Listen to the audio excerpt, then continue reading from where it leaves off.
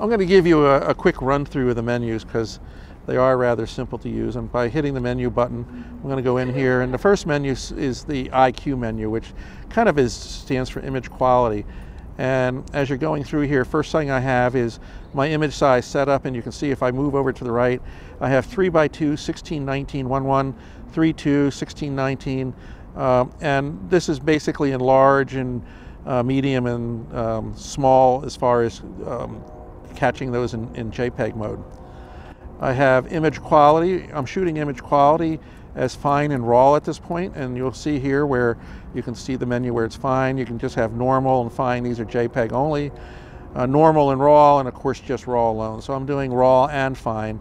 And I do that also because with the film mode, you'll see in a second, film simulation mode, I can do a preview of things. So next thing is raw recording, and we're going to do essentially lossless compressed or uncompressed. And I'm going to go select the uncompressed. Film simulation. Now, we all know that Fuji makes good film simulations, and I have it set for Velvia, and you have Astra, Classic Chrome, which is just gorgeous to work with, Pro Negative Standard, Classic Negative, and Eterno. Oh, this is so good. It's Eterna Cinema.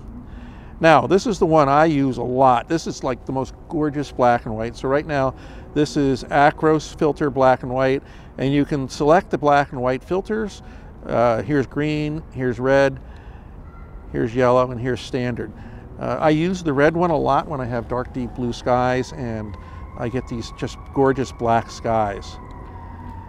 You can do monochromatic color, grain effects, color chrome effects, and of course these have to be turned on or off and strong and weak, and color chrome. So let's go back through here. Now we have autofocus is our next, autofocus, manual focus. We have a steam whistle around the corner, so we'll just put up with it. It's part of the environment of Indy. It's not a fire truck, it's a steam whistle. Focus area. Focus area allows us to decide whether we want to use all the points. I can use the knob here to go back in and out to focus size.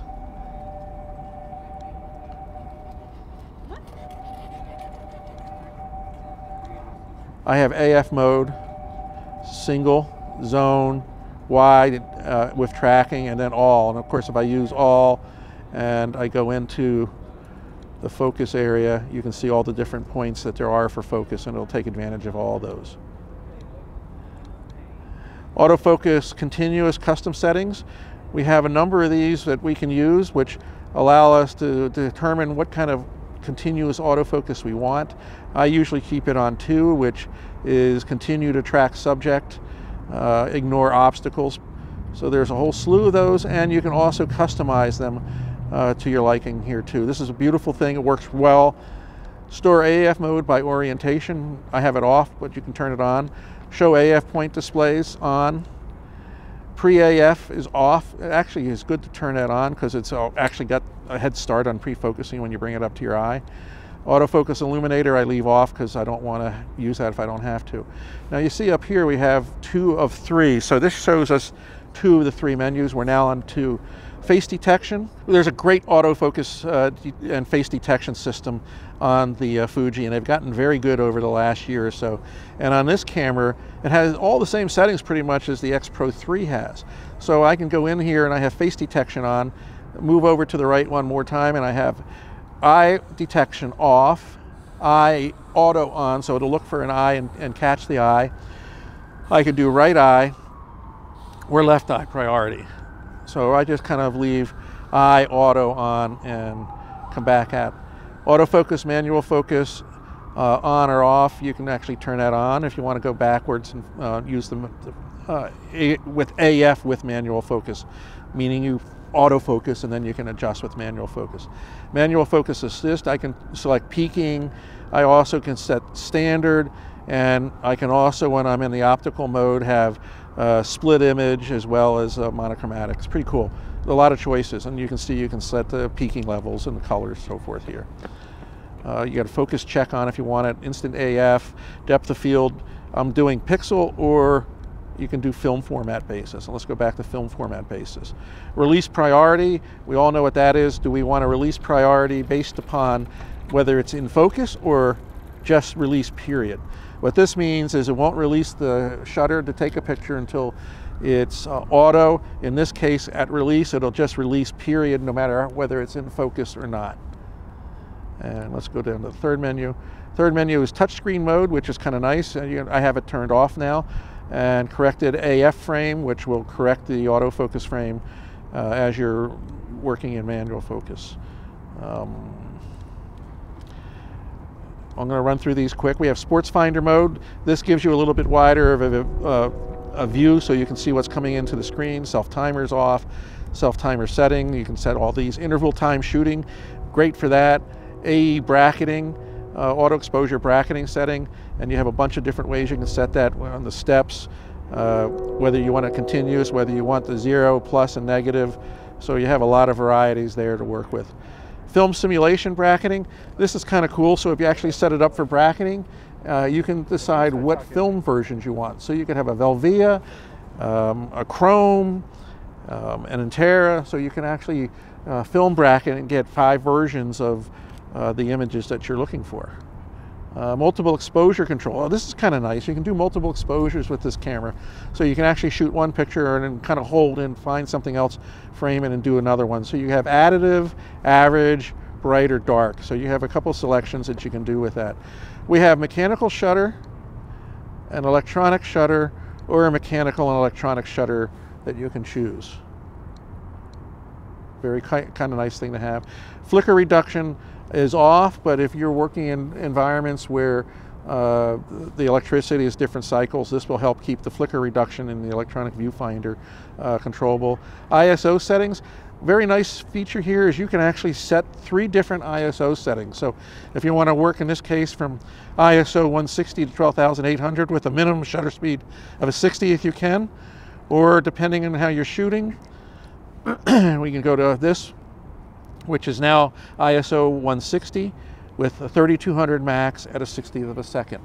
So easy to switch based upon the kind of where you're shooting with. A conversion lens off or on is when you screw a lens on to give you a wider angle. Neutral density filter, nice to have a neutral density filter built in when you need it. So that's a nice little feature with this camera. And then wireless communication, you can communicate with your cell phone and see the pictures and shoot and remotely control your camera. We have flash mode, we have movie mode. I'm not going to concentrate on the movie mode other than to kind of run through the menus for you. And you can see what they are. You can actually set a film simulation mode in the movie mode. That's fun to have. White balance you can set manual. You have dynamic range. You have a tone curve. You can set the color biases here if you want. So it's got 4 screens. So the video side of things has gotten a lot more advanced, but remember it's not a zoom lens, so you'd be working with a fixed lens kind of thing. But it's nice to know, once again, if I'm photographing out at a family event and there's a birthday party and I want to catch a couple minutes of video, that I have that control to do so with. And then we have our typical, I call it the wrench menu, but this gives us user settings. This is where we would format our cards, set the date and time, go through a number of different areas along those lines. Sound setup allows us to set the volumes for what we would like and playback volumes for the video. As you can see, I have it doing a click. You set the shutter sound. Screen setup allows us to set the screens up differently. We have an electronic viewfinder. I have it on auto, but I can also set it to manually work with the brightness. Electronic viewfinder color. If you find that the color is going one way or another, you can recompensate for that. Electronic viewfinder color adjustment, red and blue and so forth. So you've got a couple different choices here to work with. Auto rotate on playback I have off, but you can actually set it so that the playback rotates when you turn the screen vertically or horizontal. I have my scale set to feet.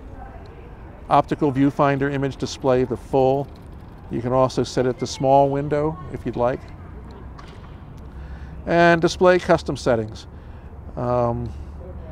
This is where you can decide what goes into the display. So If I want the framing guidelines on, I could just push that button. If I want the level turned on, I can push that button.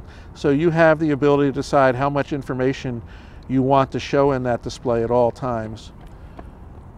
And you can change the display so it's a clean viewfinder or showing data by using the display back button down there. And last but not least is large indicators, showing things bigger, so if you're having trouble with your eyesight and so forth.